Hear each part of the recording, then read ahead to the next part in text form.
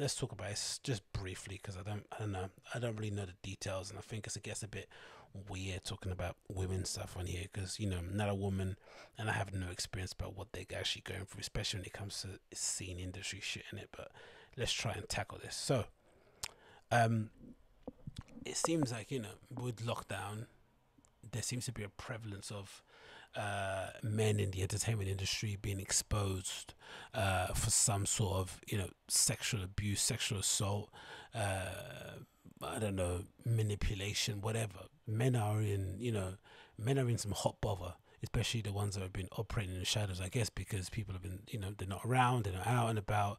You got time to ruminate, think about what that person did wrong to you. And then, of course, in the case of Crystalia, the girl was sitting at home bored watching you, and she had no idea he was on the show, and she started like ranting on social, and then suddenly it completely blows up. So it's a rough time to be a dude if you have been shitty to women over the last few years, isn't it? And another good example of this is this lady called Ray Black, who I'm not very familiar with, I have to be completely honest. But she came out on social and essentially let everybody know that a UK rapper called Ambush allegedly did some things to her that were not that appropriate. And it got me thinking, right? It got me thinking, why is it that in the entertainment world specifically, why is there such a maybe it's a wrong question to ask, but it seems that there's a real lack of gentlemen in that scene, especially considering the abundance of attractive women that exist in that scene that are single and ready to mingle, right? It's not as if there's a lot of frigid girls in the sort of entertainment music scene, right? They're all trying to make it. They've all got dreams and hopes and desires, and they're all very much aware of the industry they're in, right? They're aware of how superficial it is, how shallow it is, and they don't mind playing a game. Just be nice, innit? So that's the thing that's always kind of disturbing when you hear these stories, especially when it has to do with people that work with are in the same field, right? Singer, rapper, say rapper, like they said, you're doing the same thing. So there should be a bit of a brotherhood, for lack of a better term, right? That must exist, right? It's sort of like kinship, support system, right? Because you're all artists, you know what you're going through. Again, it's a bit of a idealistic way to look at things. I'm sure if you're a successful person, you don't want to be hanging around with someone that's just on the come up trying to make it, because they might, they might kind of ruin your vibe and shit. But in general, there should be a little bit more camaraderie. And I guess this is what makes this story a bit hurtful, because it seems like one person was treated as less than that, and the other person was putting themselves on a sort of like above on a pulpit or something, looking down. So there's this weird sort of power dynamic going on.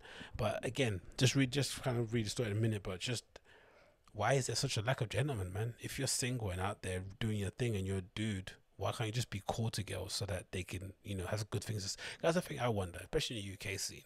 I'd imagine this, with us living on a small island, I'd imagine the scene's pretty small too. So word gets around if you're a douchebag. So wouldn't you want your name to ring out in a good way, so that when you're spoken about, people speak about you in a way that, oh, it's such a great experience, I'm gutted I couldn't make it work out, I don't know, whatever, something along those lines, as opposed to like, oh, this guy, groped me whilst I was walking through a busy fucking convention somewhere, as this story kind of points out. Allegedly, of course, because, don't want to get in trouble. But hey, this is a tweet. So this is from this lady called Ray Black. Said, I changed my mind. Time's up. First screenshot says, please read this message in its entirety to understand the context of this event, which we intend to do. Oops, get it up here again. Context of this event. In February, I attended a amazing YouTube event to bring the culture together, which was sadly ruined when I was sexually assaulted by Ambush World. She went right. She came out hot. Previously, I met Ambush only on one occasion, very briefly, where a friend introduced me to him, and we said hi very casually and quickly. And although he was very clearly undressing me with his eyes during this, but I thought nothing of it because I have no problem with somebody looking at me and finding me attractive. However, that was the extent of our conversation slash meeting slash dialogue I've ever had with Ambush. So I guess that's already a warning sign if you're a girl, maybe, right? I guess you'll just probably be caught off guard, but that's already a big red flag. If you meet someone the first time and it's just pure, it's just like, key in ignition and it's just pure sex at the beginning, there's probably a reason. There's probably a good reason for you to stay away, right, or to kind of be on your p's and q's. Again, especially a scene event. We're not talking about somebody meeting somebody in a club, right, and being introduced as, oh, this is my girl. Yeah, I told you about her, right, and you're not really hearing it properly. You're just looking at her. You got a few bevies in you. You're just trying to be a Rico Suave. That's one thing, but to be introduced to somebody at an event that's to do with the industry, that's to do with music, and to do with bringing artists together and shit, you would expect there'd be a little bit more, I don't know, professionalism, right? A little bit more tact towards it. If you're gonna undress over your eyes, maybe have some glasses on. I don't know, just something to kind of make the experience as less awkward as it can be possible. But I guess in the eyes of somebody like him, right, who's doing the looking and the eye undressing, I guess from a boy point of view, maybe he just expected it to work because it always worked, right? Maybe that whole move, undressing with your eyes, next time I see you, it's on tops, that works for some people. But then he unfortunately met a girl that wasn't about that life and didn't want any, just completely nonplussed about him. So it continues. It says, the next time I saw him, I was at this YouTube event. I was hanging my coat up when he entered, and when I said hi to him, he said hi and then proceeded to aggressively grab and shake my breast, saying, "Rah, you look nice," and carried on walking away, which is an insane thing to do, isn't it? Again, it beggars belief just how shit, like, similar to the Crystalia story of, like, it was a well-known fact with Crystalia that he was a bit of a ladies' man, right? Which is odd as well, considering it was an odd thing, especially in the stand-up comedy world. Most stand-up comedians, they don't look like Crystalia, right? They just look like dudes. So you generally have a heavily male audience, right? Mostly middle age, but you don't really get like Crystalia fans, which happen to be, Instagram girls from the age of like 17, 18 to like 25. That's not really a thing that most comedians get. So there should be no excuse for him trying to solicit younger girls than that, because he's already got quite young girls coming up to him after the show, quite clearly wanting to suck his pee-pee, right? It's a thing he does. So I guess in this case, if you're this rapper, you would assume there's some level of clout, in the same way that influencers get, propositioned by shitty headphone brands to promote them on their feed. There has to exist a group of girls out there, if that's what you're interested in, who just gonna get with you regardless, just because they saw you on fucking the internet. That must exist as well. So that should satiate, that should sort of appease some of your lustful desires. You shouldn't be that horny, really, should you? That's what I mean, basically. Should you be that horny, that active, especially with somebody who's quite clearly wanting to be your peer? They don't want to be like I don't know. From what she's saying, there wasn't any flirting before. It was just like, I met you, I'm an artist, you're an artist, we're in the scene, I'm in the scene, and then it just escalates, especially to that extent. It's just like so brazen, which kind of makes you wonder as well, is he behind the scenes being enabled? Like, is that sort of thing that happens everywhere? Because for sure, if that was one of my friends and I happened to see that, like, I'd have a word. Do you know what I mean? That's not something that I'd be cool with or be laughing about. I think that's funny. So maybe in that circle of people, it's sort of a thing that gets done. I don't know. It continues. It says, I was shocked and taken back. I wasn't even sure what I thought happened was real. So I walked back to him, generally thinking, surely that didn't happen, and I asked him, "Hey, did you just grab my breast over there?" To which he replied, what can I say? I saw your breasts and they were looking nice. Jesus Christus. At that point, my blood was boiling, and I realized if I addressed this in the manner I wanted to right there, I would turn that incredible positive YouTube event completely upside down. Not wanting to be painted as an aggressive or crazy black woman to people who has zero context, I have decided to walk away. So I said, okay, tomorrow we'll talk about this. That's happened too often, isn't it? Especially with black people in the entertainment world, man. How many times have I been? Well, a couple of times I've had some skirmishes, right? I've had some flare-ups where someone's tried to like stick it on me or try and be aggressive, then I've had to answer back. But unfortunately, in those scenarios, as she's mentioning, no one sees the context, especially because when I flip, I don't really have a kind of a lever to kind of pull me back that easily.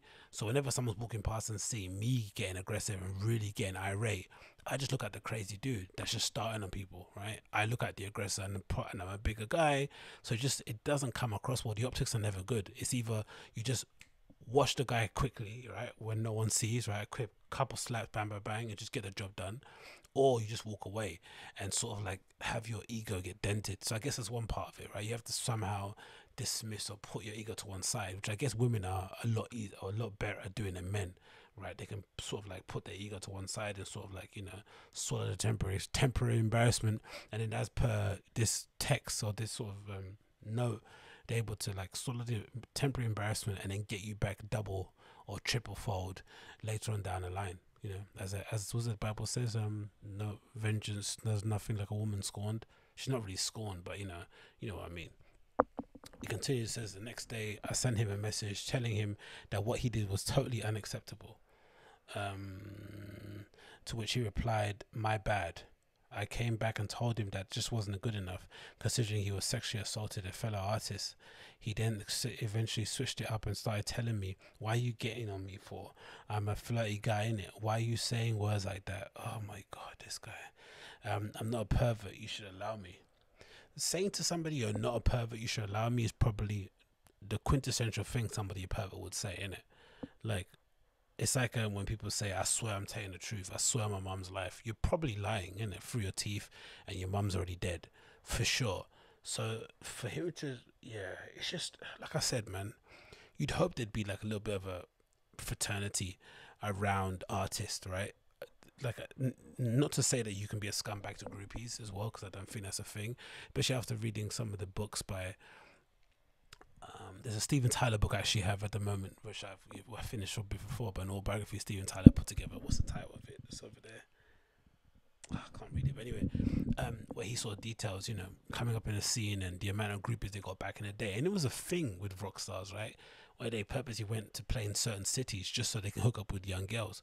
But part of the process was to just be nice to them, right? So sometimes you'd return to the city and you want to meet the same girl that you were with last year on tour. So it helps if you're nice to them, because then by the time you come back again, there might be some new girls on the scene that they can introduce you to, right? So it kind of serves your purpose. They get to hang out with the star, and you get obviously to hang out with them. So it's mutually beneficial. So that's why I could never understand this whole like, oh, let me just be shitty to somebody, treat them like dog shit, you know, and have no concept of thinking, you know, she has friends who are also artists, people that might actually liked you more than she did, who might want to hook up with you, and then they hear this story and they just, you know, they completely write you off. Business deals that you don't have no idea that she could be connected to that could possibly get damaged by it. It's just a complete shit show, and just in general, just human to human. Like, come on, you know what I mean? There's enough Beckys in your fucking DMs for you to, like, you know, fondle and have some fun with without, you know, disparaging a young black woman trying to make it a scene. But again, what do I know? It continues. It says, "I'm not a pervert, you should allow me." One of the worst lines ever, I'd say, for that one. But it says, "Bearing in mind, I do not know this man," she says. "Even if I did, there's still no excuse. But before you people start victim shaming or asking what I did or what I wore, bear in mind, I do not know this man from anywhere.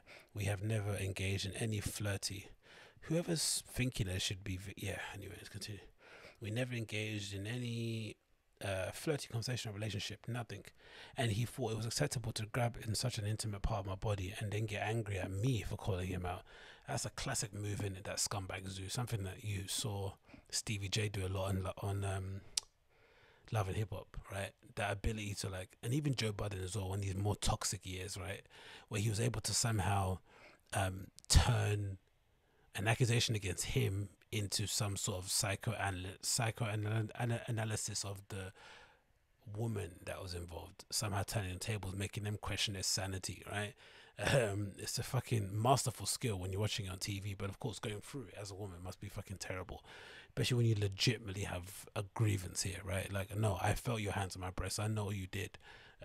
Yeah, and he's trying to convince you otherwise. It must be mad.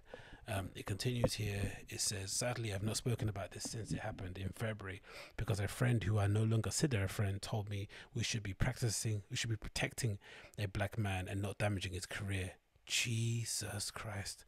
Imagine having a friend like that. No words, man. Like, the amount of violence I'd enact on a friend that said that to me would just not be, you couldn't describe it. It continues, it says, and that potentially other male artists won't want to fuck with me if I come out and talk as well. Sorry, if I come out and talk, as I'll seem like somebody who starts creating problems. Imagine getting sexually assaulted and then you being accused of starting problems. My word. Um, I'm no longer worried about any of the above because I really don't care anymore. My image and my career being liked or supported by male artists doesn't mean anything to me whatsoever. If it means that much as a predator is allowed to continue doing things like this. Agreed. I'm a woman. I support and defend women and will never be part of the problem allowing men like this to continue. I've been scared. What's that? Problem to continue. I've been scared, worried, and conscious of how this may taint me or my music in the future, particularly if I choose to make sexy music or appear in sexy fashion. That's just ridiculous. Shouldn't be something she needs to say, but I guess you got to put it out there, innit? Like that idea that because you put your goods out there, that somehow men are have free permission to go and touch you up is just insane. That's only a creeper, an absolute scumbag will say something like that. I think actual reasonable folk would never expect that from anybody. It continues, it says, but I won't be victim shamed. I don't give a shit about anything anymore. But speaking up, telling the truth, and empowering other people to use their voice too. Seeing everything going tyrant today seriously triggered me, and I won't allow you and whoever will support you to make me silent in fear. Oh, she said it, innit? She fucking said it. And yeah, so again, sad situation all around. I'm not sure how it's going to be dealt with. I'm not sure if we're going to get any reply from Ambush. What can you reply with really to these kind of allegations? How can you really correct it when you've clearly not taken it seriously from the beginning? But hopefully it's a teachable moment for guys out there in the scene, isn't it? If you're going to try, I would advise against obviously trying to hook up with your fellow artists, right? Just so you could, protect yourself and ensure that the scene is just healthy. I don't know. I think everyone hooking up in the scene can sometimes make things a little bit weird. But if you are going to hook up with somebody from the scene and they're a fellow artist, treat them with some dignity and respect, innit? Don't chat shit, don't disparage their name, don't talk bad about them. And again, some boys do that. They get into that sort of catty thing where they start gossiping about girls and what they go up to and stuff. That's not what gentlemen do, right? Gentlemen don't kiss and tell. So all those things, just try and avoid it because it's not cool. It's not warranted. It's not needed. And especially in this era where UK music is sort of like is sort of on the ascendancy, and we have loads of different artists making loads of different types of music, and especially girls, right? We have loads of girls who are really talented coming up. I mean, back in the day in grime, there'd be like a couple of light skinned girls singing and a few butch looking MC girls rapping, and that was it. I mean, spitting, that'll be it. Now we have loads of different people representing loads of different sort of sides of the black experience in the UK. The last thing we need is for these people to feel like they're in danger when they're entering these spaces, right? They need to feel as if like they're not safe. We don't want that. We want everyone to feel safe. We want to be able to police ourselves in that kind of regard. We don't need an outside person to come and tell us what we're doing is bad or it's not good, right? We know it's not good. We shouldn't be practicing those kind of things or encouraging it in any way, shape or form. Again, I'm not a fan of people getting cancelled in, court of public opinion and shit, but you have to address this, man. You have to say something. You know what I mean? You can't be just letting, you can't, especially when someone brings up, I think, because she went above and beyond, right, to kind of tell him in private, hey, you did this thing to me, this wasn't cool, and he could have used that moment to apologize profusely and make amends, but that arrogance, man, it's just mad, isn't it? Mad. But hey, hope it gets sorted for Ray Black in general, because brave woman for speaking out about it. Credit to you.